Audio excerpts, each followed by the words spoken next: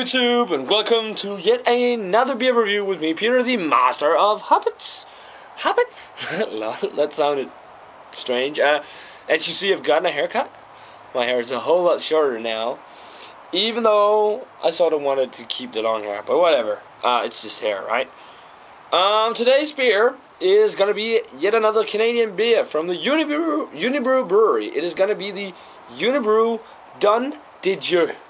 It's a Belgian strong ale on 9% alcohol by volume, and I really like the label on this one. Don de Dieu means gift of God. I think it's called Don de Dieu, but it means gift of God, and it's named after the ship of some French explorer who went to America, North America. He's called something with Chambly or something like that. That's his last name. I'm not quite sure. I can't really remember. 9%, 33 centiliter bottle, or 11.5 ounces, I think. A smooth, rich wheat beer filled with delicate notes of fruit and spice, followed by a crisp, dry finish.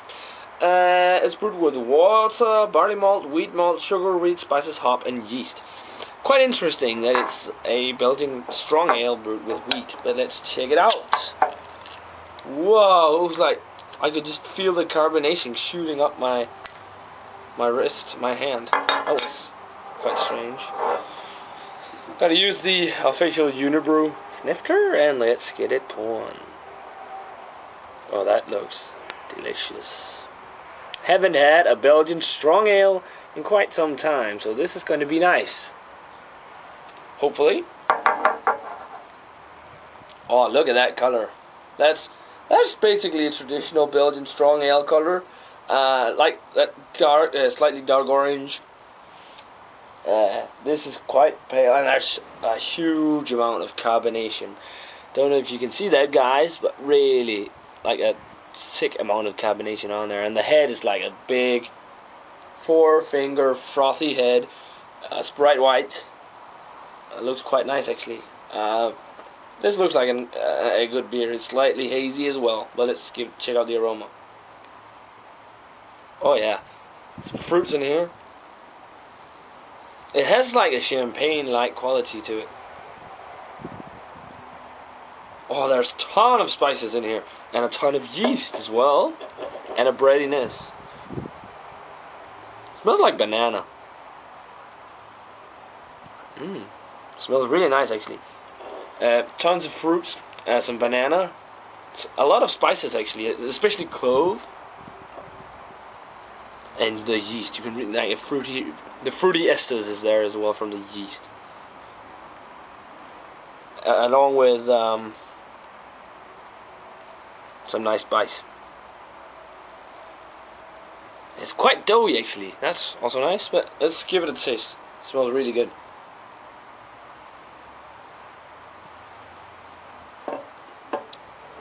Oh man, that is delicious. Ooh. And it's real darn smooth for a 9% beer. The body is medium and slightly dry, with a ton amount of carbonation tickling your taste buds.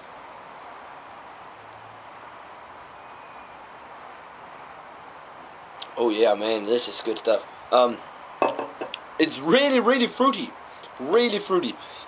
Get some vanilla as well, in the flavor.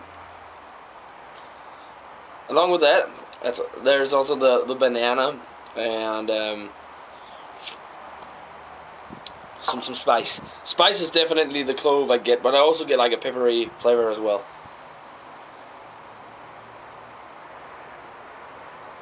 Oh, there's a huge amount of fruity esters in here.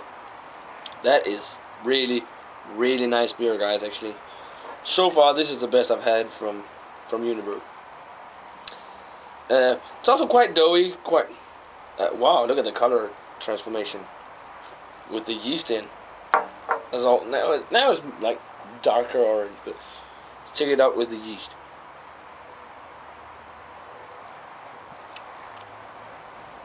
Basically the same, just a bit more doughy, I think. Slightly bready as well. You can definitely taste the wheat malts used, which is quite nice. The flavor of banana is sort of like in a Hefeweizen, which is quite strange. But this is really good. Maybe apple as well. Yeah, a slight amount of apple, I think. But the banana is definitely there. That's nice. That's like a clean flavor of banana.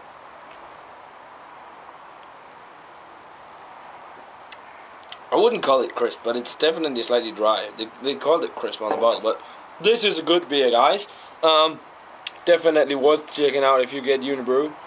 Yeah, rating wise, it's getting a 90. This is a superb Belgian strong ale from Canada. Definitely a beer you should seek out or check out. So yeah, a 90 for the Unibroue Done Did You? A superb Belgian strong ale brewed with wheat malt. Hope you guys can find it. And that's it for this beer review, guys. Comment on my video, this video, and check out my other videos. Subscribe on the button in the corner there. What else? Thumbs up, yeah. And that's about it. And I'm gonna say cheers, and I'll see you guys in the next beer review.